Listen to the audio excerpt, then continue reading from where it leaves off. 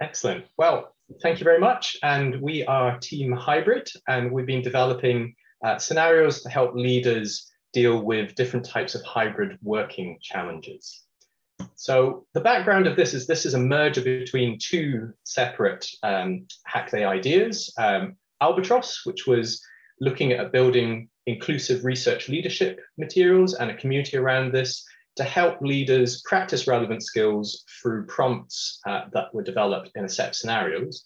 And also Iris, which was about trying to collect guidelines to ensure that no one's left behind as we move towards different sorts of hybrid working practices. And we thought when we were in the formation session yesterday that there was a really good intersection between these two ideas, where what we could do is develop scenarios for inclusive research leadership around hybrid working, as so many of our teams were doing this.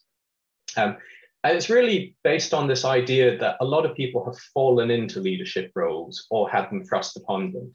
So we want to find a way to ensure that we can come up with things that can be reused by lots of different people to coach leadership styles and leadership kind of challenges, and suggest lots of different ways in which you can use these materials to develop them into exercises that can be implemented. So I'm now going to hand over to Lisanna to talk a little bit more about the things we've done. So instead of starting with the actual process, we will start with the lesson learned in the process.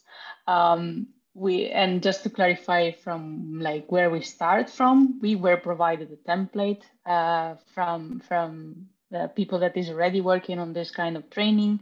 And we had a template for the scenarios to create that started with some title of the scenario and the skills and so on.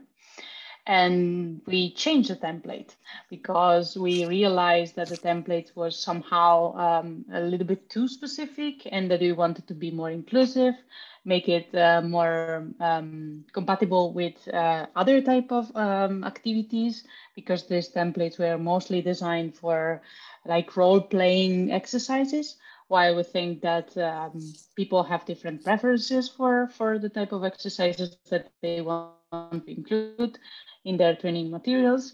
Hence, we changed the template and added the parameters section. The parameters section of each scenario, that is basically what we mostly focused on, because parameters can be seen as prompt and questions to help focus the problem. And so it can they can be used to structure really specific exercise, or even to help focusing the problem in general. Also, we realized that each of the scenarios has some sort of mini scenarios, like scenes where the problem has to be targeted. And we will provide examples in the next slides. And that there are a set of parameters that define globally what does it mean to work in a hybrid format. And we are also having a look at that. And yeah, we slightly then adapted the format to the features of the two scenarios, which are gonna show in 2 slides.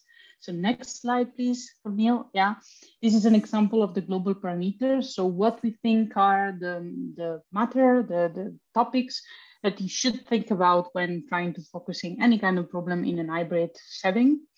And this can be referred to the number of personalities and career levels of the team, the pattern of working, the organizational structure, and so on.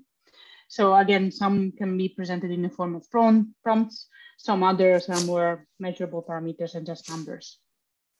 And now I'll pass it over to Hannah to show actually 2 examples of scenarios. So we considered a scenario when a new member joins an existing team, and another where you might have barriers to overcome with engagement. And we decided that actually it was appropriate to split these up into mini scenarios, which takes you through the sort of thought process of leadership during your different stages. We go to the next slide, please. This is a demo of what the online resource looks like with ability to click through, and Dave is going to talk through future potential.